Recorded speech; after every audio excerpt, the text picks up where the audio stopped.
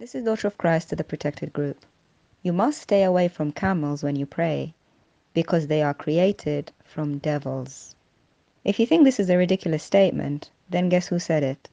As you spend long hot days forbidden from even a drink of water, imagine how sad it is to realize it's all for nothing, and the person you've been trusting with your soul was just an ignorant Bedouin speaking nonsense. We'd rather you discover this in this life, so look at this hadith. The Prophet said, "Do not perform prayer in the camels' resting places, for they were created from the devils." This is a Hasan hadith from Sunan Ibn Majah, number 769. So now ask yourself this. Question 1. Who created the camels? Isn't it Allah? So why would Allah use the devils as ingredients for creating camels? Question 2. If Allah was happy to handle the devils himself when he was creating camels with them, then why would he mind if those camels are around you when you pray to him? Question 3.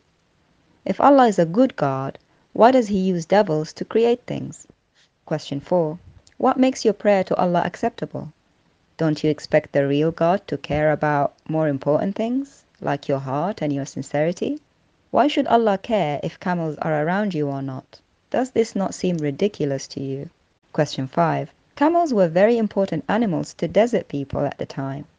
They provided transport, milk, and even food for them. Camels were part of their everyday life that everyone depended on. So why would Allah create camels from devils, knowing they would be around His Prophet every day? Question 6. If camels are created from devils, then why did Allah's Messenger eat camel meat? Does that mean the devils in those camels ended up in his stomach? And if you can't pray around camels, then why was it okay for him to eat them? And why did he even advise drinking camel milk and camel urine for healing? Does that mean the devils they were created from are nutritious and medicinal? Last question. Do you really believe the real God uses devils to create things? What kind of God has devils in his toolbox? As you ponder these things, may the Lord Jesus Christ empower you to leave those fairy tales behind and draw you to himself. Amen.